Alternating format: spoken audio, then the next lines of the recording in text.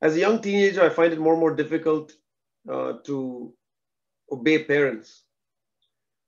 How do I have a joyful and willing heart? Well, welcome to the club. I mean, thank you for being honest, but I don't know if there is a teenager beyond who doesn't have this problem. Okay, so that's part of being a teenager.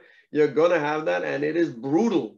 It is brutal because, again, it's a weighty problem because that's what happens. Surprise, as we become teenagers. From what we understand, the way people who study the brain find, apparently, from what I read, is the brain in a teenager goes through such big changes, and this is the first time you're dealing with these questions on such a deep level that yes, I'm glad you recognize that it is getting more difficult.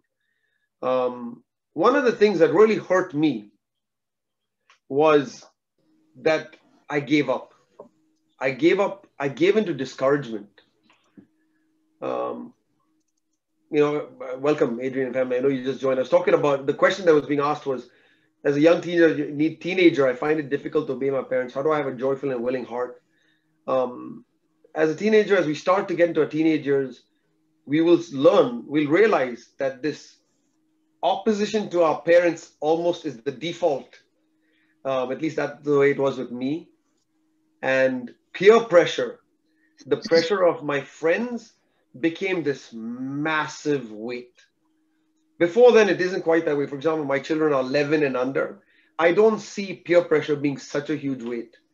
But from experience, in my own experience, from other people who are older, I've seen that that changes. And all of a sudden, peer pressure becomes this massive influence.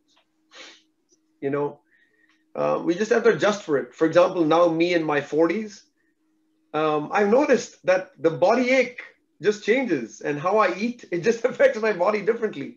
I can't recover like I used to. So what is sensible is for me to listen to my body, to understand my body and adjust. You can't eat sugar like you used to eat sugar. You can't eat those fatty foods like you used to. You have to adjust. So I think as teenagers, you're going to have to learn to adjust. And the best news that should give you comfort is Jesus was a teenager. And that's not a pat answer, but it really is a source of comfort in this way. Because when you fail, the one thing you can do is to fall on your face and say, Jesus, I worship you. Because I don't know how in heaven's name you did it. Because I don't know how I could possibly do it the way you did it. Because, and I've said this before, that Hebrews 4:15 is to me the most unbelievable verse in the Bible. And the reason I say that is because it says in Hebrews 4:15 that Jesus was tempted in all points as we are and yet did not sin. And teenager, you've got a great evidence of that because we know that Jesus was a teenager. He did not perform a single miracle. He did not speak a single sermon, but he was tempted as a teenager like you. And as a boy, he faced adolescence, and he faced puberty, and he faced all the struggles that come with it as it relates to his parents and as it relates to all the pressures and peer pressure and beyond that you two face. He faced it. And you fail and he succeeded. And you'll fail and he succeeded. And I failed and he succeeded. What I didn't do was fall on my face and say, Lord Jesus, you are even more amazing than I thought you were. What I did was I got discouraged and I gave up. And I said, I'm just an idiot. I'm just horrible. I just can't live this Christian life. And my big desire for my ministry with young people especially is to give them one message and one message alone, which is don't give up. Not don't give up and commit suicide. I mean, that's some young people need to hear that, but don't give up on the Christian life. Don't give up that God wants to make you like Jesus. Don't give up on the promise that God wants to save you from sin, as I might have mentioned, right? Don't give up on that. Have faith. Have faith that God wants to free you from sin. Is the outlook bleak? Maybe worse than you ever possibly could do. But That's kind of where us who are older need to come alongside you and not berate you, not beat you up, but keep telling you don't give up. We don't want to lower the standard. We don't want to tell you that it's okay to watch all kinds of movies and to do whatever you want to do and to keep speaking disrespectfully the way you're speaking. That's not the right answer. But the right answer is don't give up and to have lots of mercy. And so I think there's a lot that we who are older need to do. And it's difficult because it's hard when parents hear me as a teenager being very disrespectful. I know from experience how disrespectful I was to my parents and to my teachers. And I do not know how my parents dealt with it. I'll find out in a few years when my own children are disrespectful to me.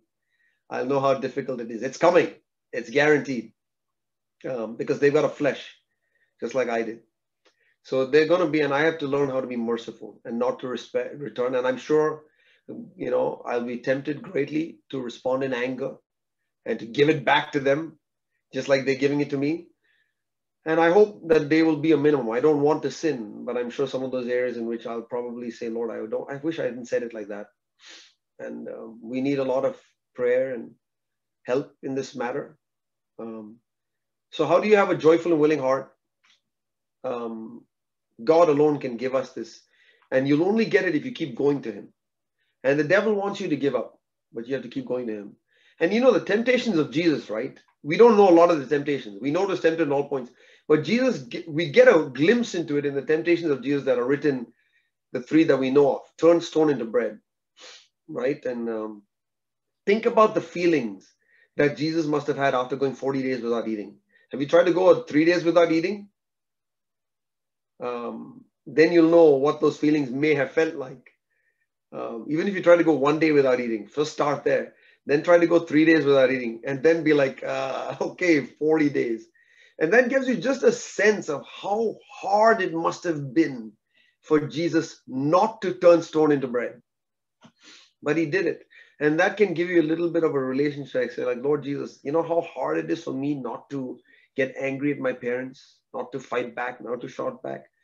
Jesus, you felt that because I know 40 days without eating food must have been such a horribly hard, difficult thing to do. And he wasn't trying to commit some great sin, by going and, fulfilling all his pleasures. Just turn stone into bread. But Jesus was like, nope, God didn't give me that permission, and so talking back to your parents doesn't seem like a great sin. Like, well, they are being unreasonable. But we have to look at Jesus. And a joyful and willing heart only God can give you. But don't expect it to not be a fight. Because no matter what heart you have, even if you're born again, even if I'm born again, I still have a filthy flesh in which dwells no good thing. So, we have this impression that joyful and willing heart means no fight. Well, I'll just automatically feel like obeying my parents. That'll never be the case. There may be some cases when your parents tell you to go get ice cream. But when they're telling you to do something that's difficult to you, what is going to come in the way is your selfishness. And God never promises to give you a heart that's free from your selfish will. It coexists. And hence there's a fight. And I wish I could spend a lot more time underlying that point. It will always be a fight because your flesh is always there. And I got discouraged because thinking I'm supposed to have a joyful and willing heart and there won't be any of a fight. No, there'll be a fight for the rest of my life. But it gets easier over time in some of these fights. The struggle with some become easier over time. The struggle with my tongue, for example, to give you an example. It's much better than it was 20 years ago. But it was a struggle at first. If you knew me 20 years ago, you knew that I'd have a very biting tongue.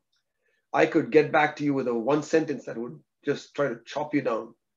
And the Lord had to do a great work with me. It didn't come overnight, but he had to really discipline me. And through many testings, had to tell me how to guard my tongue. And as I've learned to keep my tongue in check by the power of the Holy Spirit, the Lord has allowed me to speak his words. So I know that the authority that I have to speak God's word is heavily based on whether I'm able to control my tongue with my children, with my wife, with my coworkers. And that didn't come easily. The Lord had to take me through many fires of affliction. And I know how sharp my tongue used to be. I used to win sports because of my tongue, because I would get under people's skin in playing sports. And I would say a comment here, say a comment there while playing a sport to get under the skin, and I'd get a mental advantage over them. In different ways like that. I know that because I was in my past. But I had to really go through the fires of affliction and discipline and say, Lord. And so, that's true about my tongue. It's true about my eyes. It's true about any area of my life. The Lord's saying, look, you're going to have to go through many fires of affliction. It's going to be an intense battle. It's easier now, but the battle's not over. I think it'll be the same in any area of your life, whether it's love of money, whether it's unforgiveness. I never expect the battle to be over. I always expect a fight. But I have the Holy Spirit with me, and I know that the Lord says, give you grace that's sufficient for today. So you can lift your head up. You don't have to live in fear of it. I'm never afraid of it, but I know it's a fight. I know I have to be on my guard. Jesus said that too. Watch and pray, because the spirit is willing, but the flesh is weak. So if Jesus said that, and that was after 33 years of being a Christian, 33 and a half years of being a Christian. In the Garden of Gethsemane, Jesus said, watch and pray, because the spirit is willing. I know, Sandeep, you want to do it, but you're so weak. So watch and pray. Watch like a soldier watches at 2 o'clock in the morning, never knowing when the enemy is going to come, and pray, ask God for help. So that's the advice given by my hero. After 33 and a half years of fighting, if that's the advice he gives me, well, that's what I got to do. So ask for a joyful and willing heart, but don't expect it to be automatic.